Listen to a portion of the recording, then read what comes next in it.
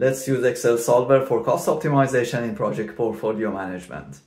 In a previous video, we showed how Excel's goal stick can be used for project cost management. The link to that video can be found in the description below. Now the question is, can we use Excel to optimize costs for not one project but a complex portfolio? In this video, we'll explore the answer. Here we work on a quantitative optimization example related to a group of 9 CLT construction projects. We'll create and share a dynamic template in Excel that sets the objective function, main variables, constraints, and solution methods. These include generalized reduced gradient or GRG nonlinear, Simplex LP or linear programming, and evolutionary method, which uses genetic algorithms. You can follow along by getting the Excel workbook via the provided link in the description below. Excel Solver can be used for a range of operation research, or in other words, OR problems. With only 4 simple steps in Excel, we can perform cost optimization for our project portfolio management based on the Project Management Body of Knowledge or PMBOK.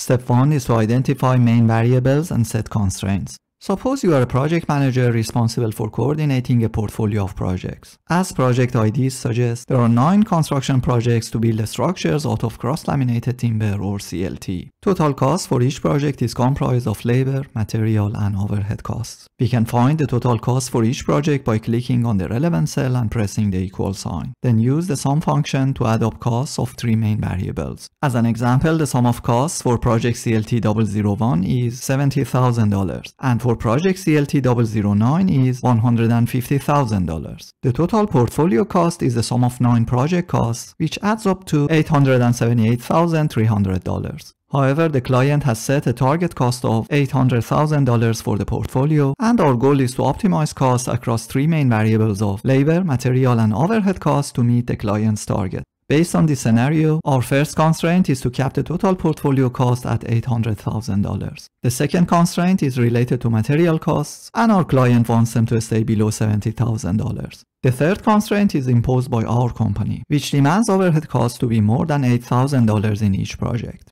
The final constraint is related to the total cost of each project, which must be less than $143,000. As you can see, we are dealing with a complex multivariate problem with several constraints. Now we have concluded the first step in using Solver for cost optimization in project portfolio management. Step 2 is to load Solver add-in and create placeholders for optimization results. By default, Solver is not listed in Excel's menus. To load the Solver add-in onto the Data tab in Excel, navigate to the File tab and click on Options. Then under Add-ins, select Excel Add-ins and click on the Go button. Finally, check the Solver add-in box and click OK. You can now find the Solver in the Data tab in the Analyze group. We'll be using Excel Solver for our portfolio cost optimization, but first thing first, we need to create placeholder columns for optimized values to prevent original values being overwritten by the Solver tool. Simply copy-paste original costs to the placeholder columns. Now we can click on Solver to open its dialog box. Under Set Objective, you can cell reference the portfolio cost in our spreadsheet, which is $878,300. Then set objective to value of $800,000. We need to achieve our target value by changing 3 main variables, which are cell referenced in the next dialog box. First, we select labor cost figures. Using comma separation, the second and third changing variables of material and overhead costs are cell referenced.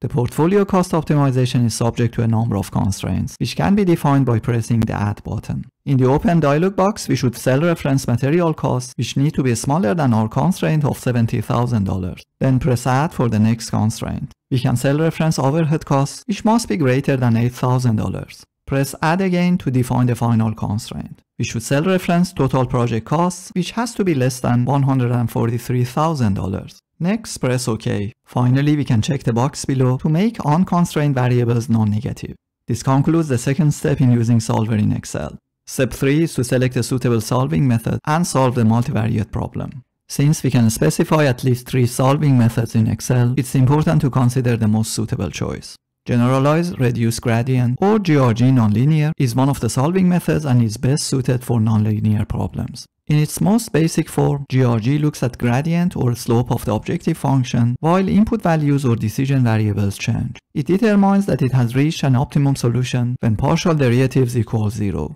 The second method of Simplex LP is based on the theory of linear programming and is used to find the optimal solution to problems with linear constraints and objectives. The third solving method is the evolutionary engine, which uses a genetic algorithm. This method starts with a random population of input values, which are plugged into the model, and results are evaluated related to the target value. Input values that result in a solution that's closest to the target value are selected to create a second population of offspring. The offspring is indeed a mutation of the best input values from the first population. This process continues until there is very little change in the objective function from one population to the next. The evolutionary method is particularly useful for highly nonlinear problems and is generally very slow. For the cost optimization in our project portfolio, we choose GRG nonlinear and press the solve button. In a few seconds, you can see both baseline and optimized values side by side. As can be seen, the target value of $800,000 has been achieved for the portfolio cost in our constraint programming. This concludes the third step in using Solver for project portfolio cost optimization in Excel. Step 4 is to view and validate Solver results in Excel. The optimized total portfolio cost was achieved by changing three main variables of labor, material, and overhead costs. However, it's important to validate optimization results using some available methods. Firstly, double-check your formulas and constraints to make sure all are correctly set up. Secondly, check if the solution meets all constraints and whether the objective function is optimized. Thirdly, if initial results are not satisfactory, fine-tune your model by adjusting constraints or initial values of decision variables. Fourthly, compare the results from Solver with other optimization tools, including MATLAB, Groby, and IBM Simplex Optimizer. Finally, perform a sensitivity analysis to understand how changes in the inputs affect the outputs. This can help identify which variables have the most impact on the solution. Please note that Solver's solution is based on the model you've set up in Excel. If the model doesn't accurately represent the real-world problem, the solution won't be valid. Finally, let's focus on viewing and understanding Solver reports in Excel. Solver provides various reports that can help analyze the results of optimization problems. Once Solver has found the solution, the Solver results dialog box will appear. Select any reports you are interested in. Then click OK and the selected reports will be generated as new worksheets within your Excel workbook. Each report will have its own tab, usually named Answer Report 1, Sensitivity Report 1, and Limits Report 1. The answer report shows the solution time, and also objectives, variables, and constraints are reported in separate tables. The sensitivity report provides information on how the solution might change if the problem parameters were to change slightly. The limits report provides the upper and lower limits for decision variables within the problem constraints. And here it is, an easy solution to portfolio cost management using only 4 simple steps in Microsoft Excel. Again, you can access the Excel workbook via the provided link in the description below. To watch more videos like this, please consider subscribing, and I hope to see you in the next one.